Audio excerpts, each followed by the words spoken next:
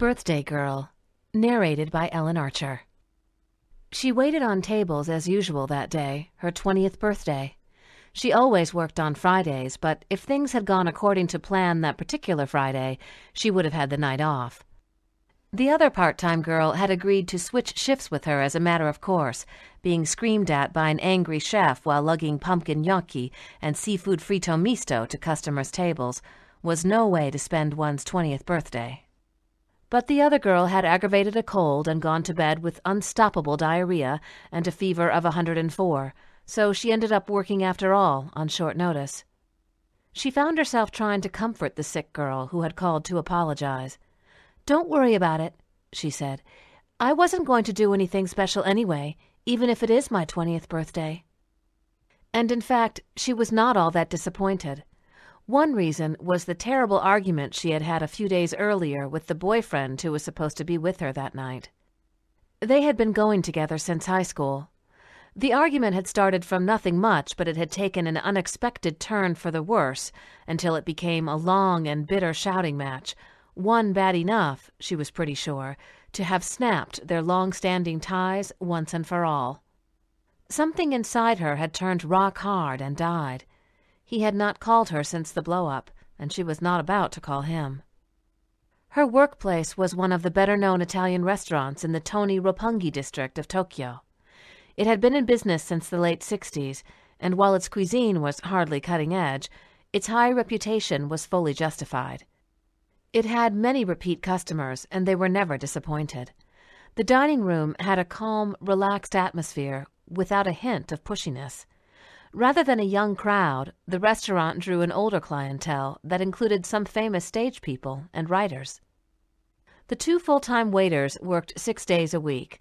She and the other part-time waitresses were students who took turns working 3 days each. In addition, there was one floor manager and, at the register, a skinny middle-aged woman who supposedly had been there since the restaurant opened, literally sitting in the one place, it seemed, like some gloomy old character from Little Dorrit. She had exactly 2 functions, to accept payment from the customers and to answer the phone. She spoke only when necessary and always wore the same black dress. There was something cold and hard about her. If you set her afloat on the nighttime sea, she would probably sink any boat that happened to ram her. The floor manager was perhaps in his late 40s, tall and broad-shouldered. His build suggested that he had been a sportsman in his youth, but excess flesh was now beginning to accumulate on his belly and chin. His short, stiff hair was thinning at the crown, and a special aging bachelor smell clung to him, like newsprint that had been stored in a drawer with cough drops. She had a bachelor uncle who smelled like that. The manager always wore a black suit, white shirt, and bow tie. Not a clip-on bow tie, but the real thing, tied by hand.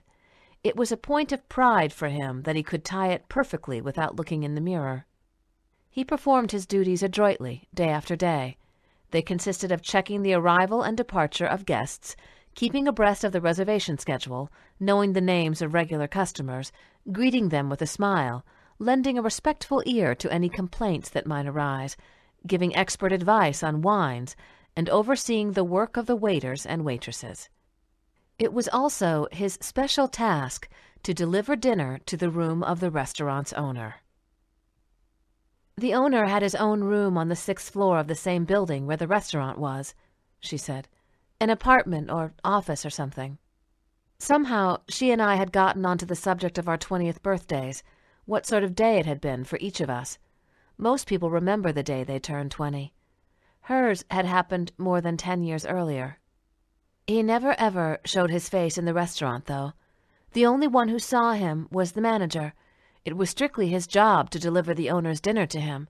None of the other employees knew what he looked like. So, basically the owner was getting home delivery from his own restaurant.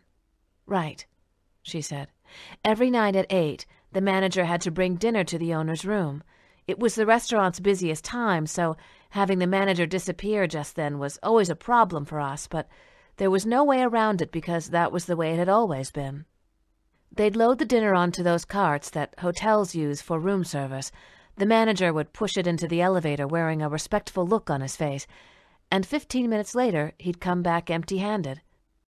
Then, an hour later, he'd go up again and bring down the cart with empty plates and glasses. Every day, like clockwork. I thought it was really weird the first time I saw it happen. It was like some kind of religious ritual, you know?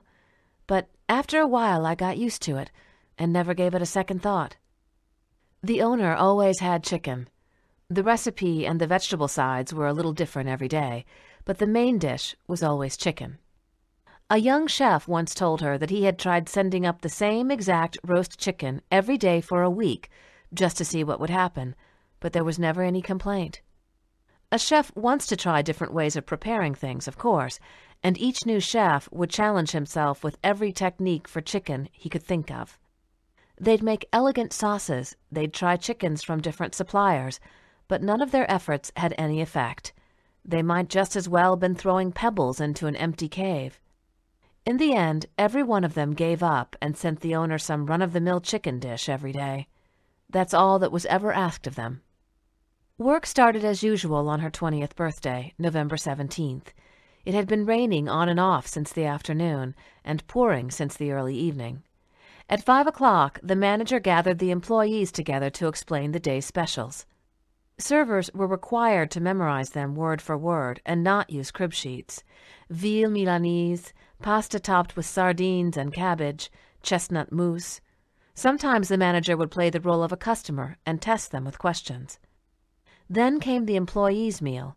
Waiters in this restaurant were not going to have growling stomachs as they took their customers' orders. The restaurant opened its doors at 6 o'clock, but guests were slow to arrive because of the downpour, and several reservations were simply canceled. Women didn't want their dresses ruined by the rain. The manager walked around tight-lipped, and the waiters killed time polishing the salt and pepper shakers or chatting with the chef about cooking. She surveyed the dining room with its single couple at a table and listened to the harpsichord music flowing discreetly from ceiling speakers. A deep smell of late autumn rain worked its way into the restaurant. It was after 7:30 when the manager started feeling sick. He stumbled over to a chair and sat there for a while, pressing his stomach as if he had just been shot. A greasy sweat clung to his forehead.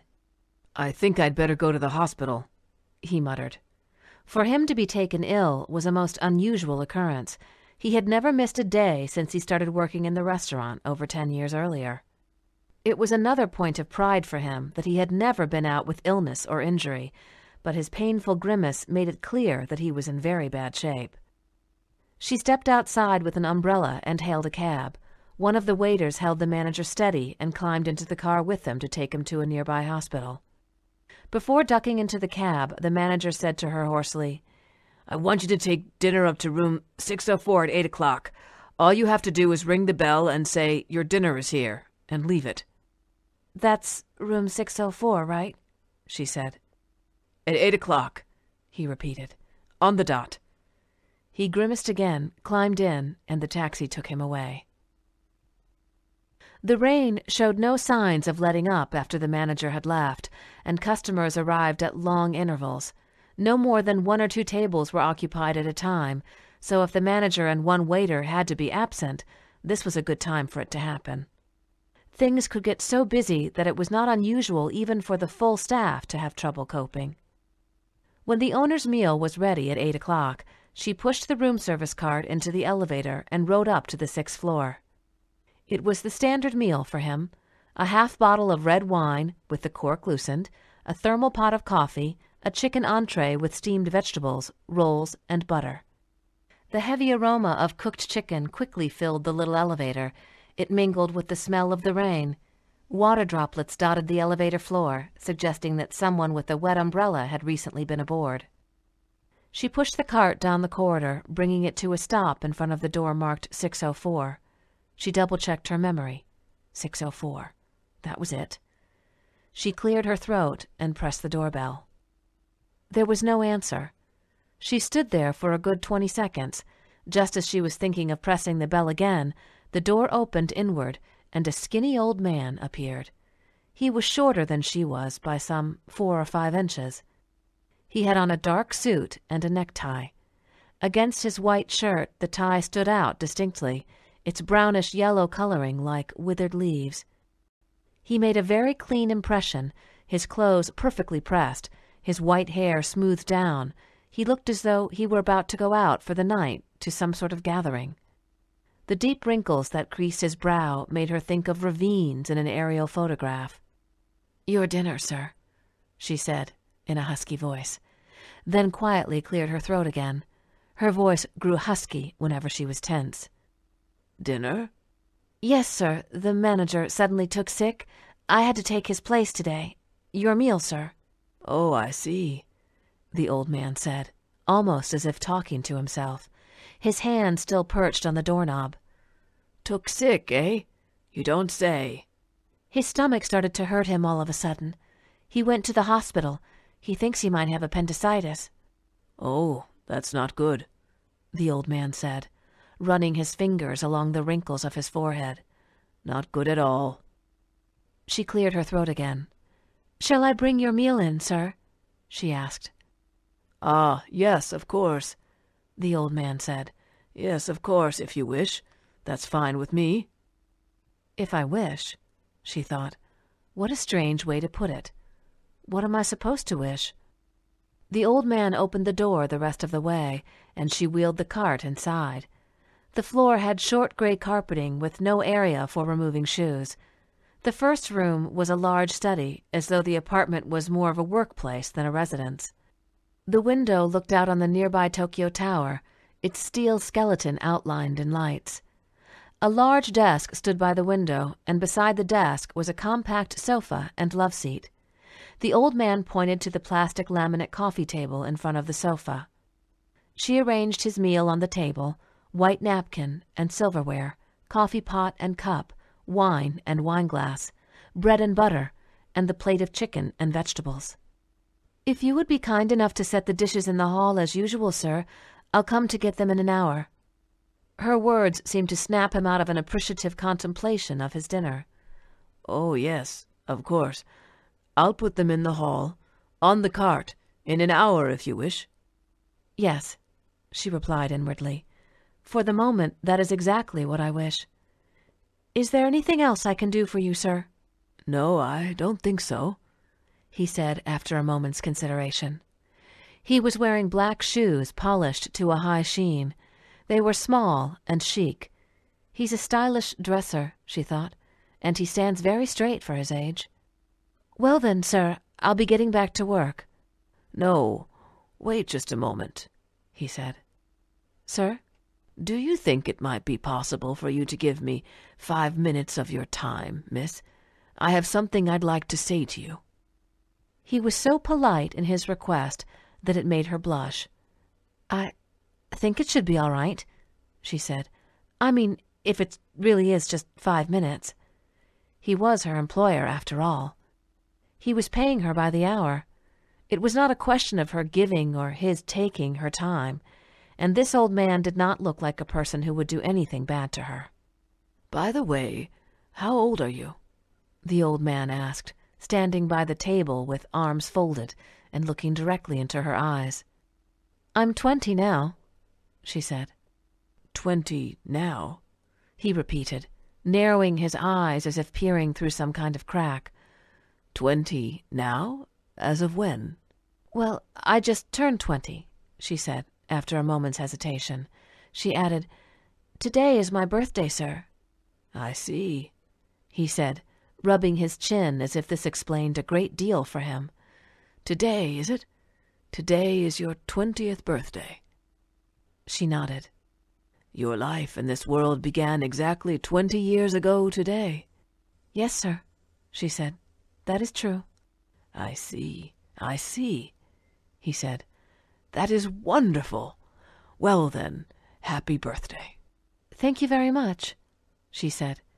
And then it dawned on her that this was the very first time all day that anyone had wished her a happy birthday. Of course, if her parents had called from Oita, she might find a message from them on her answering machine when she got home from work. Well, this is certainly a cause for celebration," he said. "How about a little toast? We can drink this red wine." "Thank you, sir, but I couldn't. I'm working now." "Oh, what's the harm in a little sip? No one's going to blame you if I say it's all right. Just a token drink to celebrate." The old man slid the cork from the bottle and dribbled a little wine into his glass for her. Then he took an ordinary drinking glass from a glass-doored cabinet and poured some wine for himself. "Happy birthday," he said. "May you live a rich and fruitful life, and may there be nothing to cast dark shadows on it." They clinked glasses. "May there be nothing to cast dark shadows on it." She silently repeated his remark to herself. Why had he chosen such unusual words for her birthday toast? "Your 20th birthday comes only once in a lifetime, miss. It's an irreplaceable day." "Yes, sir, I know," she said, taking one cautious sip of wine. "And here, on your special day, you have taken the trouble to deliver my dinner to me like a kind-hearted fairy." "Just doing my job, sir." "But still," the old man said, with a few quick shakes of the head, "but still, lovely young miss." The old man sat down in the leather chair by his desk and motioned her to the sofa. She lowered herself gingerly onto the edge of the seat, with the wineglass still in her hand. Knees aligned, she tugged at her skirt, clearing her throat again. She saw raindrops tracing lines down the window pane. The room was strangely quiet. "Today just happens to be your 20th birthday, and on top of that you have brought me this wonderful warm meal," the old man said, as if reconfirming the situation. Then he set his glass on the desktop with a little thump. "This has to be some kind of special convergence, don't you think?" Not quite convinced, she managed a nod. "Which is why," he said, touching the knot of his withered leaf-colored necktie, "I feel it is important for me to give you a birthday present. A special birthday calls for a special commemorative gift." Flustered, she shook her head and said, "No, please, sir, don't give it a second thought. All I did was bring your meal the way they ordered me to." The old man raised both hands, palms toward her. "No, miss, don't you give it a second thought. The kind of present I have in mind is not something tangible, not something with a price tag. To put it simply," he placed his hands on the desk and took one long, slow breath, "what I would like to do for a lovely young fairy such as you is to grant a wish you might have, to make your wish come true, anything. Anything at all that you wish for, assuming that you do have such a wish." "A wish?" she asked, her throat dry. "Something you would like to have happen, miss. If you have a wish, one wish, I'll make it come true. That is the kind of birthday present I can give you. But you had better think about it very carefully, because I can grant you only one." He raised a finger. "Just one. You can't change your mind afterward and take it back." She was at a loss for words. One wish? Whipped by the wind, raindrops tapped unevenly at the window pane. As long as she remained silent, the old man looked into her eyes, saying nothing. Time marked its irregular pulse in her ears. "I have to wish for something and it will be granted?" Instead of answering her question, the old man, hands still side by side on the desk, just smiled. He did it in the most natural and amiable way. "Do you have a wish, miss, or not?" he asked gently. "This really did happen," she said, looking straight at me. "I'm not making it up." "Of course not," I said. She was not the sort of person to invent some goofy story out of thin air. "So, did you make a wish?" She went on looking at me for a while, then released a tiny sigh. "Don't get me wrong," she said. "I wasn't taking him 100% seriously myself. I mean, at 20, you're not exactly living in a fairy tale world anymore. If this was his idea of a joke, though, I had to hand it to him for coming up with it on the spot. He was a dapper old fellow with a twinkle in his eye, so I decided to play along with him. It was my 20th birthday, after all. I figured I ought to have something not so ordinary happen to me that day. It wasn't a question of believing or not believing. I nodded without saying anything. You can understand how I felt, I'm sure.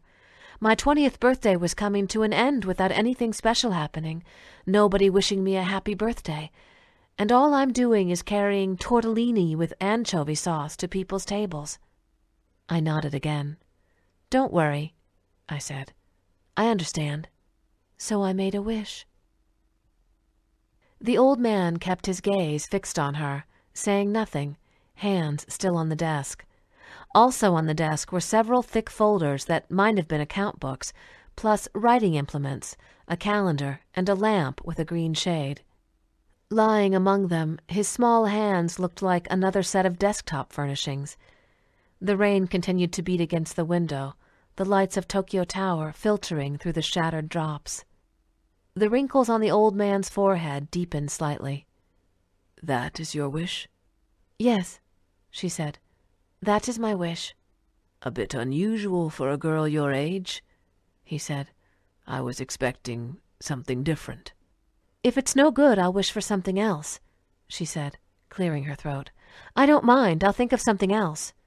No, no, the old man said, raising his hands and waving them like flags. There's nothing wrong with it. Nothing at all. It's just a little surprising, miss. Don't you have something else, like, say, you want to be prettier or smarter or rich? You're okay with not wishing for something like that? Something an ordinary girl would ask for? She took some moments to search for the right words. The old man just waited, saying nothing, his hands at rest together on the desk again. Of course I'd like to be prettier or smarter or rich, but I really can't imagine what would happen to me if any of those things came true. They might be more than I could handle. I still don't really know what life is all about. I don't know how it works. I see, the old man said, intertwining his fingers and separating them again. I see. So, is my wish okay? Of course, he said. Of course. It's no trouble at all for me. The old man suddenly fixed his eyes on a spot in the air. The wrinkles of his forehead deepened. They might have been the wrinkles of his brain itself as it concentrated on his thoughts. He seemed to be staring at something, perhaps all but invisible bits of down floating in the air. He opened his arms wide, lifted himself slightly from his chair, and whipped his palms together with a dry smack. Settling in the chair again, he slowly ran his fingertips along the wrinkles of his brow as if to soften them, and then turned to her with a gentle smile. That did it, he said. Your wish has been granted. Already? Yes, it was no trouble at all. Your wish has been granted, lovely miss. Happy birthday. You may go back to work now. Don't worry, I'll put the cart in the hall. She took the elevator down to the restaurant. Empty-handed now, she felt almost disturbingly light, as though she were walking on some kind of mysterious fluff. Are you okay? You look spaced out, the younger waiter said to her. She gave him an ambiguous smile and shook her head. Oh, really? No, I'm fine. Tell me about the owner. What's he like? I dunno. I didn't get a very good look at him, she said, cutting the conversation short. An hour later, she went to bring the cart down. It was out in the hall, utensils in place. She lifted the lid to find the chicken and vegetables gone. The wine bottle and coffee pot were empty. The door to room 604 stood there, closed and expressionless. She stared at it for a time, feeling it might open at any moment, but it did not open. She brought the cart down in the elevator and wheeled it into the dishwasher. The chef looked blankly at the plate, empty, as always. I never saw the owner again, she said. Not once. The manager turned out to have just an ordinary stomachache and went back to delivering the owner's meals again himself the next day. I quit the job after New Year's, and I've never been back to the place. I don't know, I just felt it was better not to go near there, kind of like a premonition. She toyed with a paper coaster, thinking her own thoughts. Sometimes I get the feeling that everything that happened to me on my 20th birthday was some kind of illusion. It's as though something happened to make me think that things happened that never really happened at all, but I know for sure that they did happen.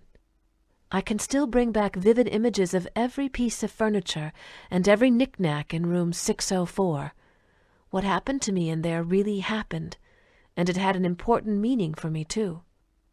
The two of us kept silent, drinking our drinks and thinking our separate thoughts.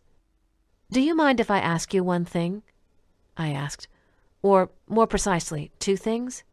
"Go right ahead," she said. "I imagine you're going to ask me what I wished for that time. That's the first thing you want to know. But it looks as though you don't want to talk about that. Does it?" I nodded. She put the coaster down and narrowed her eyes as if staring at something in the distance. "You're not supposed to tell anybody what you wished for, you know." "I won't try to drag it out of you," I said. "I would like to know whether or not it came true, though.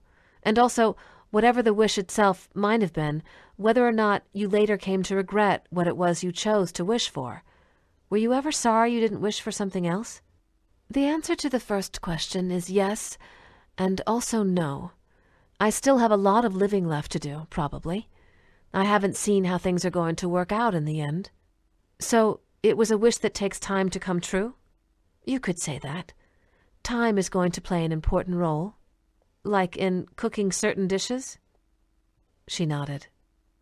I thought about that for a moment, but the only thing that came to mind was the image of a gigantic pie cooking slowly in an oven at low heat. "And the answer to my second question?" "What was that again?" "Whether you ever regretted your choice of what to wish for." A moment of silence followed. The eyes she turned on me seemed to lack any depth. The desiccated shadow of a smile flickered at the corners of her mouth, suggesting a kind of hushed sense of resignation. "I'm married now," she said, "to a CPA 3 years older than me, and I have 2 children, a boy and a girl. We have an Irish setter. I drive an Audi and I play tennis with my girlfriends twice a week. That's the life I'm living now." "Sounds pretty good to me," I said. "Even if the Audi's bumper has 2 dents?" "Hey, bumpers are made for denting." "That would make a great bumper sticker," she said. "Bumpers are for denting." I looked at her mouth when she said that. "What I'm trying to tell you is this," she said more softly, scratching an earlobe. It was a beautifully shaped earlobe. "No matter what they wish for, no matter how far they go, people can never be anything but themselves. That's all." "There's another good bumper sticker," I said. "No matter how far they go, people can never be anything but themselves." She laughed aloud, with a real show of pleasure, and the shadow was gone. She rested her elbow on the bar and looked at me. "Tell me," she said, "what would you have wished for if you had been in my position?" "On the night of my 20th birthday, you mean?" "Uh-huh." I took some time to think about that, but I couldn't come up with a single wish. "I can't think of anything," I confessed. "I'm too far away now for my 20th birthday." "You really can't think of anything?" I nodded. "Not one thing?" "Not one thing." She looked into my eyes again, straight in, and said, "That's because you've already made your wish." "But you had better think about it very carefully, my lovely young fairy, because I can grant you only one." In the darkness somewhere, an old man wearing a withered leaf-colored tie raises a finger. "Just one. You can't change your mind afterward and take it back."